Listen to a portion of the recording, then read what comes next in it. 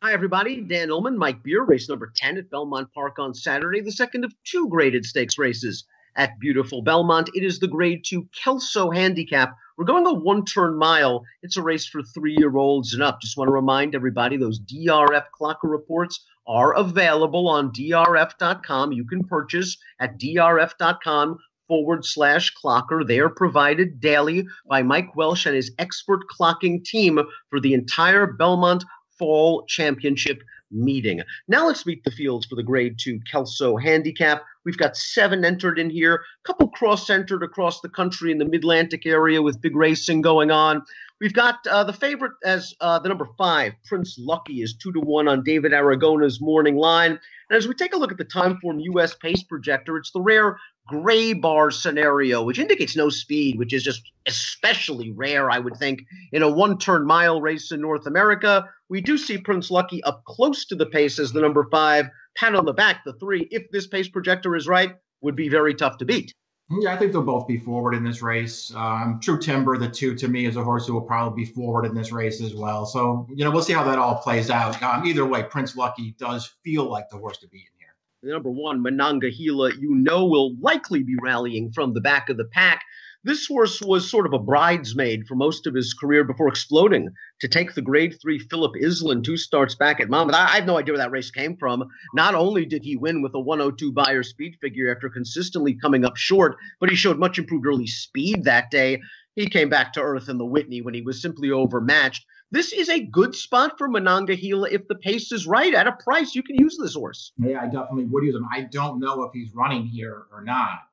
But if he does, I think he's a horse you want to consider. I like that since Service has taken over, he has found more positional speed. His win 2 back, it wasn't against horses like this, but it suggests that he, can run fast enough to be competitive here. And I think shorter is better for this horse. Those 9 furlong races and longer, I think it's too far for this horse. It looked like the number 2, True Timber, was coming to himself towards the end of last year with the runner-up effort in the Cigar Mile. If you remember that day, Pattern Recognition just kind of got away with an easy lead over a speed-friendly track. True Timber tried to get into the race with a 4-wide bid and ran a good second. And then they kind of foolishly ran him in the Pegasus World Cup. And then they kind of foolishly ran him in the Godolphin Mile. And now he's back to earth, but he's doing it off of a lengthy layoff. And I kind of like him at even shorter distances than this mile. Yeah, I think the mile is okay for him. I'm with you. Maybe I think he's a better sprinter overall, and he's run some really nice races. I thought the Cigar Mile was good, even though that wasn't a strong edition of the Cigar Mile. Listen, he's got races that make him a contender in here. We'll see if he's ready off the layoff.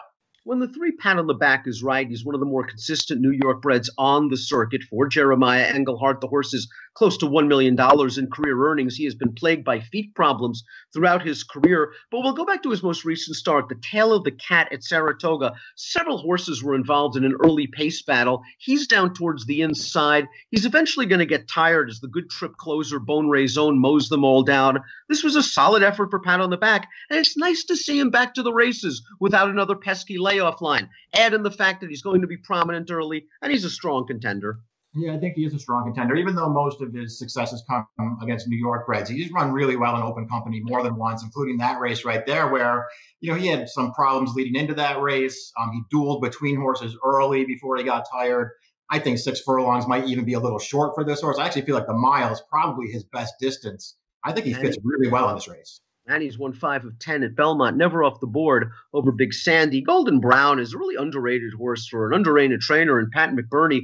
All this one's done is win 4 of 5 this year, with the only loss coming in the Alydar Stakes behind the quality performer Tom's D'Etat. He rebounded from that race with a win against New Jersey Bred Company at Monmouth on August 25th. Let's watch that race right now. Golden Brown has tactical speed in these 2-turn races. He's in the black hat, striking the front right now, and once he makes the lead, he goes about his business. He is a consistent performer in the low to mid 90 Beyer range. He's also cross-entered at Parks and at Laurel on Saturday. Yeah, he's a pretty good horse. He's a pretty versatile horse, too, so they got a lot of options for him this weekend. We'll see where he runs. This is an easy win for him. You can see there's not a lot of running going on behind him, but I won't hold that against this horse. He ran well in that spot, and he's just very, very consistent.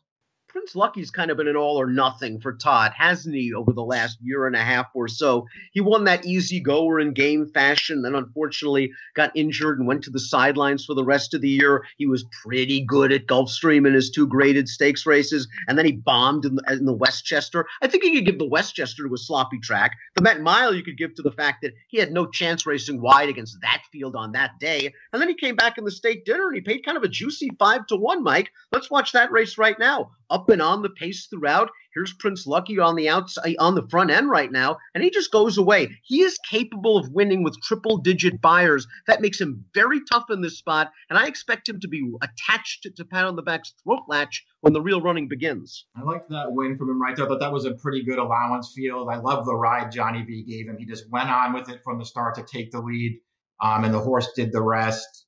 Listen, he just makes a lot of sense in here, Dan. If I was going to nitpick him at a short price, I would say that the 3 triple-digit buyer wins this year, they're all easy trips for him against maybe not the greatest competition, but he just looks like the horse to beat in this race because he's going to be forward and he's got 3 races that the figures just sort of tower over this field.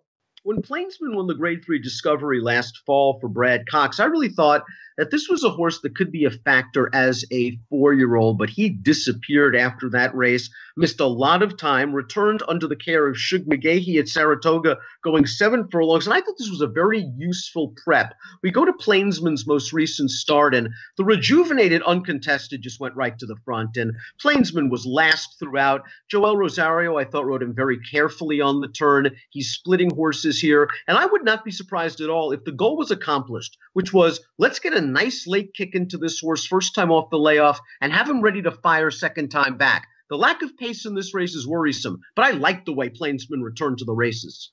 Yeah, that looked like a prep to me. I thought he ran really well. I think it's worth at least going back to his last 3 or 4 races as a 3-year-old and realizing that he's not a slow horse. He doesn't have to be last early. I think he can get the right trip in this race, and I'm expecting this horse to take a big step forward in here, which obviously he'll have to do. Tale of Silence, the number 7, finished 3rd behind Plainsman. In the video cut that we just saw, it was his first race off of a much smaller layoff, but he has run some nice races in the past, upsetting the Westchester with a perfect trip last year, finishing 2nd behind Prince Lucky in the Gulfstream Mile. I just wonder if he's as good as these horses. Prince Lucky seems to have his number. Yeah, I wonder if he is good enough to beat this field. He is the kind of horse who at a big price I'd be looking to use underneath, though, because he's run into the money at some big prices along the way. This horse will get a piece of this race. Who do you like in the Grade 2 Kelso? Let's throw up our picks right now for the folks. Yeah, I mean, I put Pat on the Back on top, just thinking this was a better distance for him and that he'd be forwardly placed in here. And I just felt like maybe he'd be an okay price in this race. I'm not against Prince Lucky necessarily, but I went 3, 5, and 6. I'm hoping that Prince Lucky can keep Pat on the Back at least somewhat occupied and set things up for Plainsman's late kick. I think Plainsman certainly has the class to win a race like this. Perhaps he wants a little bit of a longer distance and a faster pace, but at 4-1 on the morning line, I think that's a fair price. I went 6, 5, and 3 in the Grade 2 Kelso Handicap, the second of 2 graded races at Belmont Park on Saturday, and the Kelso has an approximate post time of 5:57 Eastern. Best of luck.